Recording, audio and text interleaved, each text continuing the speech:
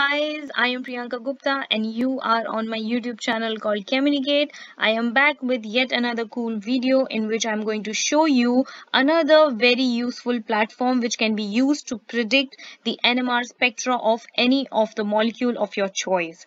So let us just get started with this.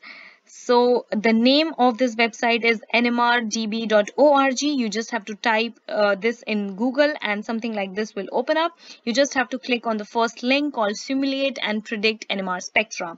So just click on this link given here, and when you do, a page like this will open up. So this is the main page of this website.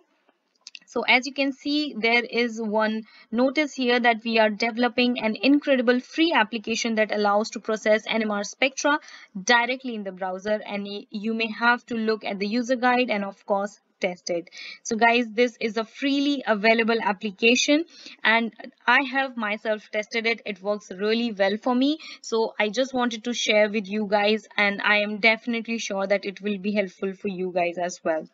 So as you can see, there are multiple options available here. You can predict the 1D proton NMR, you can predict 13 carbon NMR, you can even predict the 2D NMR, which I have not seen before on any online free application. So to test it, let us just get started with the 1D proton NMR spectrum. So we will click on the link given here, and then when we do, something like this opens up.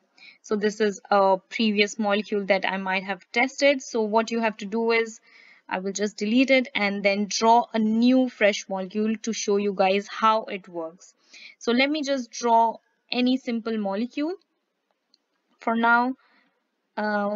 Yeah, for example, if I draw something like this, and once you draw the molecule, all you have to do is click on this option called Simulate Spectrum.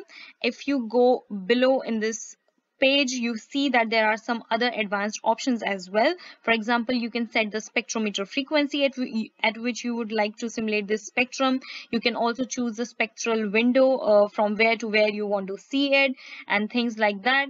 And then once you have decided, you just have to click on this option called Simulate Spectrum. So let us just click on this, and when we do, you see it has done its job very nicely. So this is the molecule with all the protons, now we can see, and this is the spectra.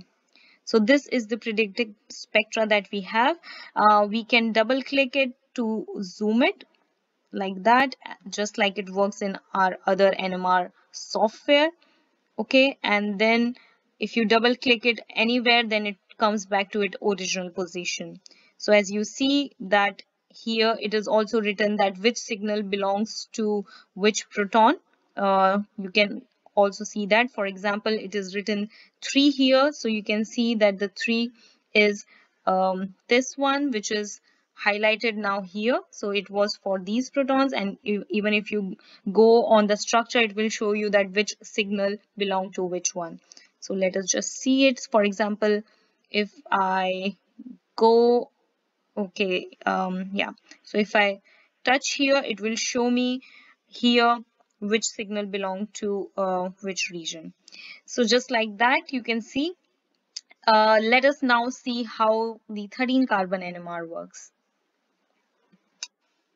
Okay, so for example, now it is the same molecule, and this is the 13 carbon NMR spectrum that we can see clearly. Okay, so this is how it works, guys, and let us see. I have never done the 2D spectra here. I have never used that, but why not? Let's just try and predict cozy for this one and see what it shows us.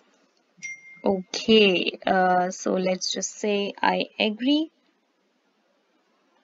And it looks like it has something here.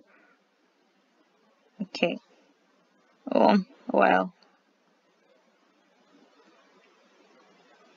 Yeah. So it took some time, but yeah, of course. Now here you can see the data points for a 2D cozy NMR.